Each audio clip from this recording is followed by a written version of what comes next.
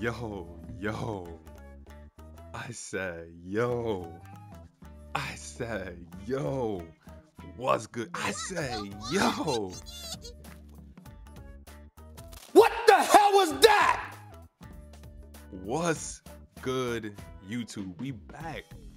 We finally back. We're back streaming, uploading. Because why? WWE 2K23 is now out, and we got nothing but non-stop content to be made. So we back in full effect. But look, guys, I wanted to get straight into today's video. As you guys can see, we're literally on WWE 2K23. There's a lot of different things that I want to show you guys, but I wanted to key in on the 5 most important things about this game mode. Just off of day 1 of playing it. Now I streamed for 3 hours, got to play the game. The gameplay is still great, guys. It's a literal polished version in terms of gameplay of what WWE 2K22 was, and the gameplay is perfect. Like, the gameplay is literally perfect. Can't complain about it. But now we have to get into everything else. One thing that I do want to dive into really quickly, guys, is the graphics, and this is something that popped out to me right away. And usually nowadays in games, like in this 1080p era or whatever you want to call it, HD era, 2160 era, whatever, the quality of the games have pretty much just all been good, but you never really see like an increase. And this year I can say, like, even guys, look at the card art on these cards. Like, the card art looks insane. Maybe it might be a little bit because, you know, these 2 cards right here do come from the pre-order pack when you get the Icon edition or the deluxe edition. You know, you end up getting these cards. More so the Icon, I know you get both of them, but the deluxe you probably only get the Bad Bunny. I'm not sure. Yeah, I can break that down. But yeah, overall point, the graphics do look great. So that's like I want to call that an honorable mention is what I'll call it, in terms of, you know, what's been good with the game so far. Even the packs, obviously I don't have any packs right now to open, but the pack opening animations is pretty cool to see too. So let's get into the 5 most important things about, you know, what's new inside of WWE 2K23 MyFACTION. First things first, guys, we want to go to the live events. So live events, leap into limited time special events with unique challenges and rewards. They did not have this in you know, MyFACTION last year. This is going to be cool.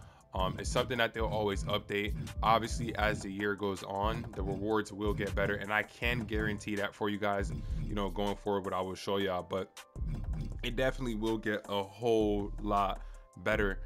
Then they have the upcoming rewards. We don't, you know, upcoming, we can't play that yet, but this is cool. Nothing too crazy. You know, you can view the details or whatever. Nothing too crazy, but it's something that's gonna help the longevity of the game, which I said last year. We needed things added to the game that would add longevity. So next thing, guys, we want to go into proving grounds. Now, this is going to be something very, very important that I want you guys to realize. Now, I know when you scroll through and you look through the proving grounds, What the hell was that? you kind of see that chapter 5, you get a ruby rock. And you guys know how it was last year in proving grounds, where you got a 94 overall diamond Stone Cold Steve Austin. You were able to get a diamond Sasha Banks.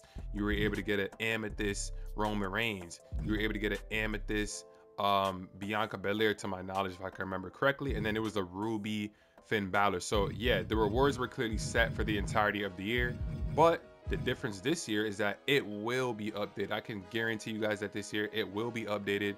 You guys can see right there, they already added live events, something that's going to take them, you know, require them to update the game. And then in terms of proving grounds, you really think that 2K would sit there and give us chapter 5 ruby rock and that's it for the entire year? Like, a rock card that's not that great, 82 overall rubies, it's not the highest tier in the game.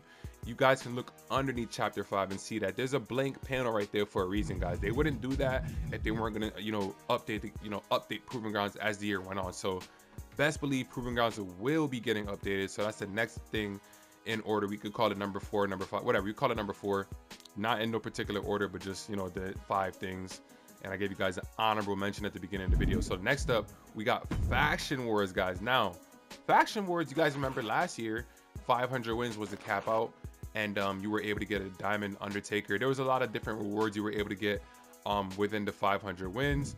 But if you scroll through right here, guys, you guys can see right now the rewards don't look good at all. They really don't.